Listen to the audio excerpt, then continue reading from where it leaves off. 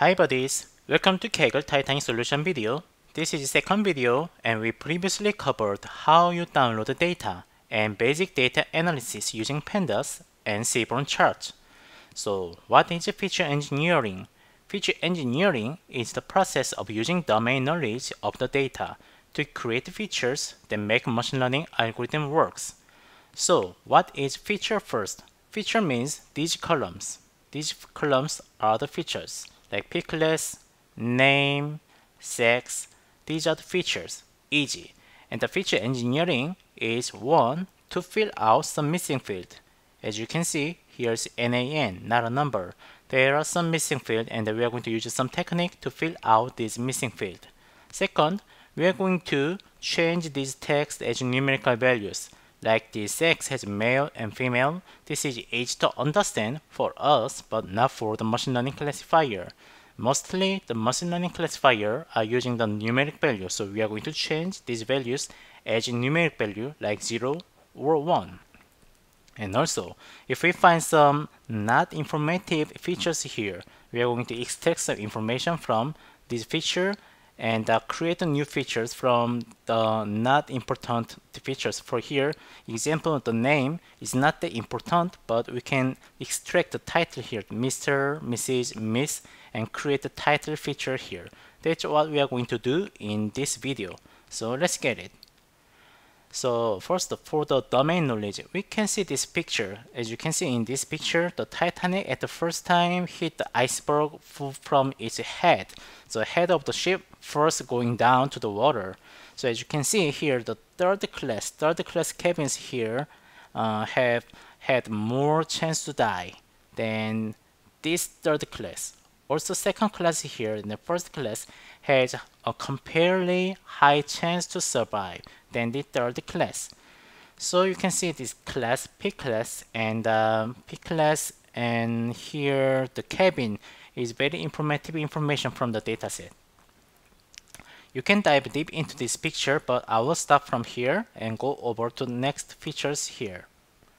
So first I'm going to go over its name. As I said before, the name is not that informative, but there's one informative thing here. As you can see here, Mr. and Mrs. This information gives us if this guy is a man or woman, if married or not. So I'm going to get this information from name. I'm going to just remove the name field in this dataset. So what I'm going to do is I'm going to combine train dataset and test dataset and loop through this one and going to create a title dataset, title column here. I'm going to extract only the title from the name. After extract, the title field has this Mr. to the Sir. I'm going to only use Mr., Miss, Mrs. and the others I'm going to put others bin. So I'm going to have 4 categories here. Mr., Miss, Mrs. and others. I'm going to use this title mapping. So I'm going to change this title as a numeric value 0, 1, 2, and 3. So after I change it, you can see the title here 0, 2, 1, 2, 0. Now it's numeric value, right? And the test value also, because I combined and changed it, test value also has the title with numeric value. And if you see the bar chart, the title relationship with the survived, as you can see, the Mr. basically guy, they highly chance to die, and the green color and the red color here, they have a high chance to survive than the dead here. So this is a pretty informative information. I'm going to keep it. And I'm going to drop the name from the dataset because I don't need a name. So we don't have a name in the dataset here. And the testing dataset, we don't have a name because I dropped it. And the next feature I'm going to go over is the sex. So we have basically male and the female. This is a text, and for our classifier, I'm going to change this one as a numeric value, like male as 0, female as 1. You can see the bar chart here. The guys died more, and the women comparatively survived here. And the next feature I'm going to see is age. First thing, age has some missing field. So we need a technique to fill out some missing field for the age. And you remember, we already created title. So what if we get the median value of the title's age and put the missing value according to this title?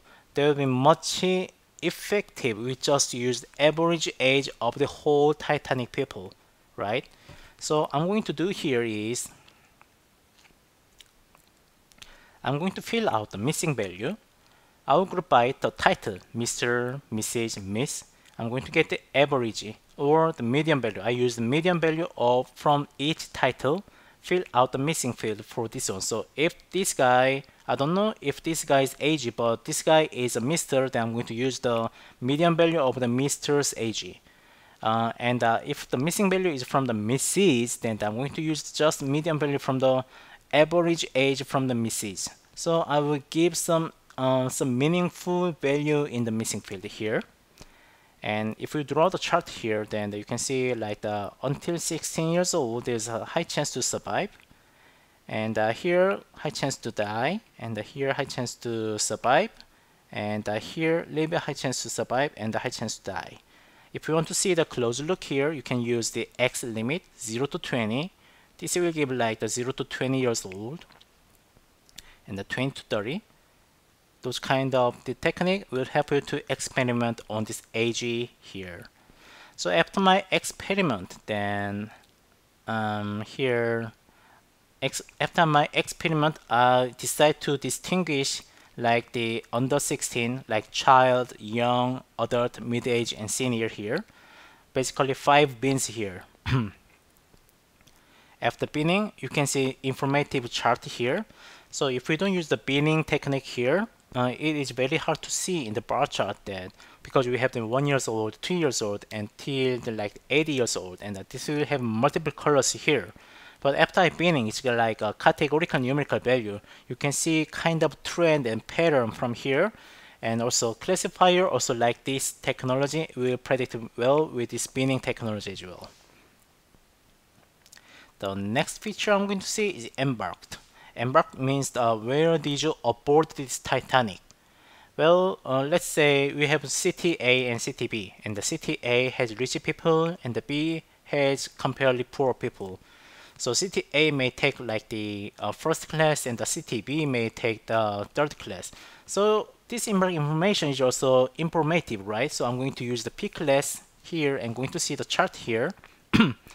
So as you can see, the green color Q, the first class doesn't have the green color here. That's one of the information. And first class, second class, and third class, more than 50% are from the S embarkation. So I can just fill out the missing field for the embarkation with S because all of the classes, most of the majority embarkation was from the S. I just fill with S for the missing value here. And also change this text as the numeric value.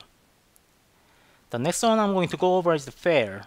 So fare also have some missing value. I'm going to use the P class because fare is very relative to the class. First class is expensive and the third class is comparatively low. So I'm going to get the median value per each classes and fill out the missing value for fare.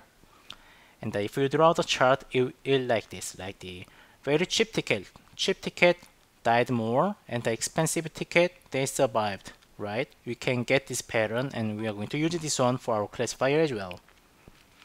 You can see deeply using this X limit here as well.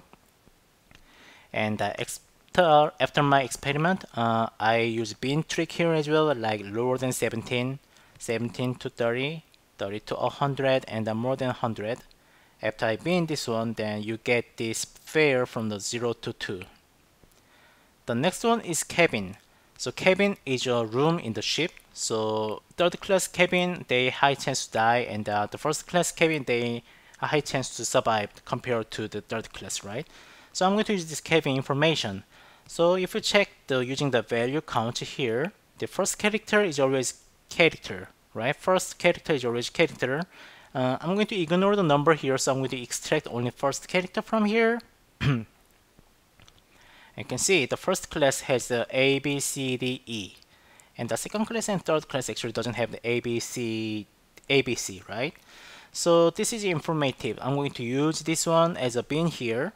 And I gave like 0.4, 0.8 because I want to give the similar range for the each features. This is called like the feature scaling. For example, if we don't give the similar range, then the classifier may work improperly. For example, sex, we have male and female, we use 0 and 1. And the fare is like the $1 to like the $500. Mostly the classifier, machine learning classifier is using the Euclidean distance, and 0 to 1 is just, distance is just 1, while the $10 ticket to $20 ticket, distance is like 10. But I think the male-female information is more informative than the $10 ticket to $20 ticket. So we want to give some similar range, 10 to 20. Instead of 10 to 20, we want to give like range from 0 to 5. That's the reason why I gave like the point here, so that I can give the range from 0 to 3 here. And the next feature I want to see is the family size here.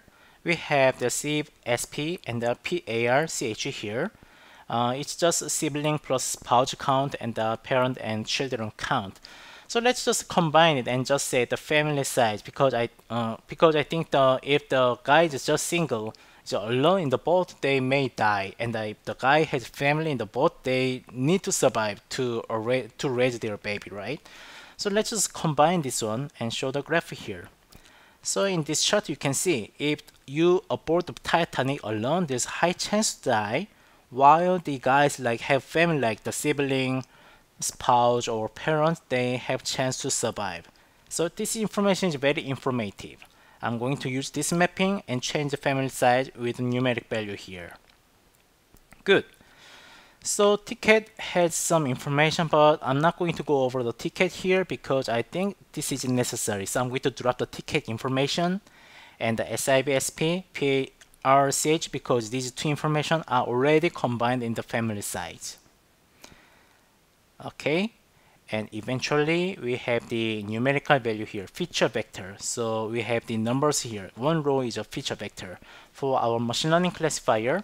In next video, I'm going to train and validate and test with this feature vector. Okay, today we finished feature engineering. Now we have beautiful feature vectors for every passengers. In the next video, which is the most fun part, we will train machine learning classifier with today's feature vector and validate using K-fold cross-validation and submit to Kaggle to get real prediction score. There are many brilliant ideas for Titanic solution, and I also refer these blogs and kernels for my video. I really want to say thanks for these blogs and kernels for sharing idea, and I hope this video also can contribute for data scientists. My source code is always in my GitHub, so you can practice. Thank you for watching and see you on the next video.